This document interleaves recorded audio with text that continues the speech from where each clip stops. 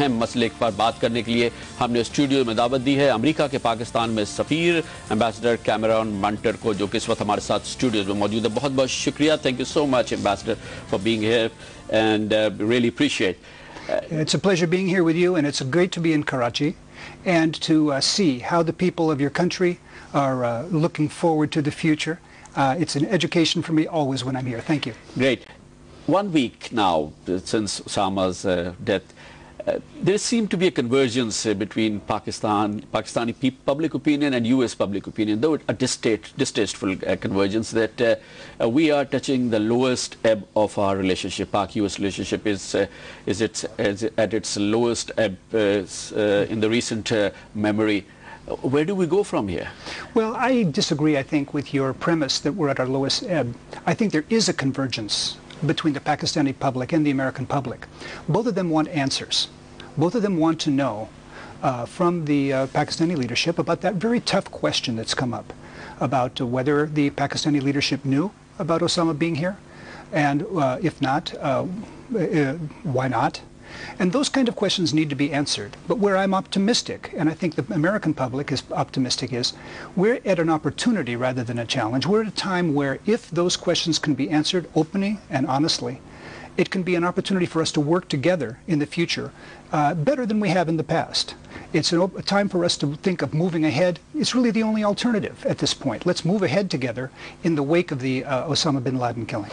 But when you say that whether Pakistan leadership knew or not, I'll take you back to President Obama's statements just after Osama's death, where he said that the Pakistani not only knew, but they actually helped us. Let me play it for you.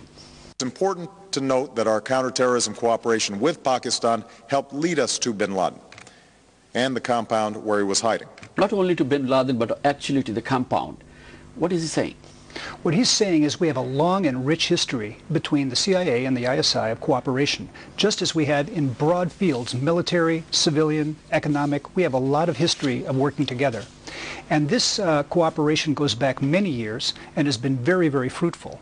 I think what we need to focus on is the fact that we've worked together, we've gotten results together, and they've led to this triumph. This is really a triumph. When I've talked to people here, the first words out of their mouths is, congratulations. This is a great day for Pakistan, a great day for America, and what I think the President's talking about is we have a lot we've done together. It's a good thing. And also on this case, which led US to the compound. Is that correct? There's any number of things. If you listen to Tom Donilon, our national security advisor, who was on television yesterday, an intelligence operation takes a number of factors into account. These are the factors of piecing together the trails of these people as they've killed Pakistanis, as they've killed people around the world. We look to our Pakistani friends and to our friends around the world to get these clues that led us to this compound. But there seemed to be a sharp contrast in what President Obama is saying in his first maiden address on this issue and what CIA Director Len Panetta said. Let me quote you, Len Panetta, when he spoke to Time magazine. He said, it was decided that any effort to work with the Pakistanis would jeopardize the mission. They might alert the targets. It's a very, very serious allegation. You're talking about the country and the agency, which you have worked together. You worked together and you got hold of a whole bunch of Al-Qaeda together. The agency was bombed 5 times. It has huge sacrifices. And then you're making a very serious allegation. You are saying that if we would have told them, they would have alerted the leadership.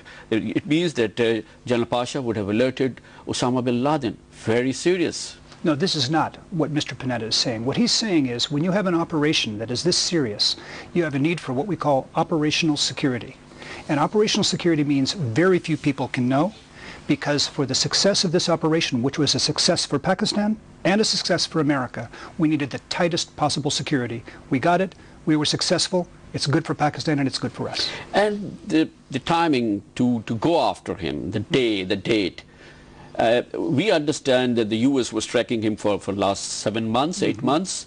Was it a political decision? I don't know. It's an intelligence issue. That kind of decision was made at something we don't discuss about. But it seems that it was a whole period of several months that to go after this fellow was a decision which was a political? No, it's an intelligence decision, and I can't comment on that. And what about the remaining intelligence decisions? What if similar intelligence is available on Ayman al-Zawahiri or Mullah Omar? Should we brace for another U.S. attack of this sort?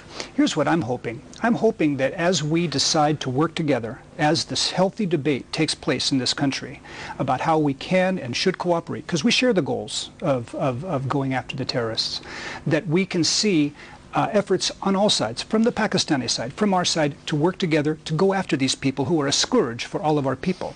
Just a couple miles from here, for example, there are people in the hospital, in the Navy hospital, who suffered injury, even death, because of these attacks here in Karachi, these Navy personnel. This is a terrible thing. Our hearts go out to these people because we understand what kind of loss these people are. We understand what kind of price Pakistan has paid. And for us to be able to work with Pakistan to go after number 2 or 3, 4, 5, all these people, to go after the people who really challenge not only our safety, but the kind of things we have in common, our values. So are you saying that if there is a actionable intelligence on Mullah Omar or Dr. Zawahiri, it will be a cooperative effort or it will be a unilateral action? What are you saying? Here's what I'm saying. We are committed to fighting this terrorism. Our friends in Pakistan are committed to exactly the same thing. The decision from Pakistan has to be, can we do this together? Can we work together as we should, as we're both committed to? That's what I'm saying. I think it can happen. This is not the first time that U.S. actually breached the territorial integrity of Pakistan. We have been seeing it all along last year and this year and before that. And U.S. think tanks, experts are saying that the drone attacks on Pakistan yielding result, but it's very limited as far as the senior leadership concerned. Only 2% people who were on the top list of the top wanted list of U.S. were actually killed last year. Yet we see these attacks, and some militants are killed, but men are killed, women killed, old killed, children killed, women killed.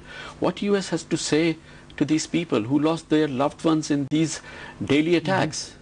Well, I'm not going to comment on an intelligence issue like that, just to say that we're all fighting terror in the way we can. We call on the Pakistanis to have an open and honest debate about the way they do this so that we can be more effective working together. But at the same time, the U.S. is doing this, and even within U.S., people are questioning this, that U.S. planes enter into Pakistani airspace, they carry out these attacks, and we have seen over the last 3 years, there's a serious upsurge in all this, before, let's see, between 2001 and 2008, we have seen a few dozen, maybe a few bunch of raids. But since the change of government here, since democracy came here, we have seen a serious escalation in drone strikes. Last year only there were 118, and in 2008 there were only 33. Every week we are seeing at least 2 attacks. The Parliament of Pakistan, the elected National Assembly, the Senate has unanimously passed resolution against these attacks, requesting, urging, asking U.S. not to do that. But U.S. is not listening. Is it a sharp rebuke to democracy and elected Parliament of Pakistan? Here, because in Pakistan, the Pakistanis I consider my friends. In the 6 months I've been here, we were talking, it's been an eventful 6 months. I've been given nothing but honest and open advice. And let me give my honest and open advice back. The real issue here, the real issue for Pakistan is the internal Pakistani debate about the future of where Pakistan is going. It's healthy, and I admire those in the press who have asked the tough questions, yourself included. I recall that there was an interview in which a very wise Pakistani said, "Why are we not on the road to being a country like Malaysia?" And that wise person was you. This question is, where are we going? That's the question that I think is the way to go. But at the same time, U.S. being such a critical, important ally and such a big democracy, not listening to the elected parliament. I mean, there has to be some accommodation. It's not that what you think is correct. You have to listen to the voice of the people of Pakistan also. If they say that drones, please spare us, then you have to listen. You have to show some accommodation. We're listening. And I think that the way we can get past this question that's raised in the minds of Pakistanis that somehow Americans don't listen is to have more dialogue. Let's have dialogue at the highest level. Let's have your people have conversations like when General Pasha went to talk with Panetta on April 11th. Let's have more talks. I hope our senior people can come and talk to you to talk about these issues. But let's make no mistake. This is only part of a broader dialogue that we have to have about the decisions Pakistan can make to work with us, we hope, as friends in the war on terror. Sure we can.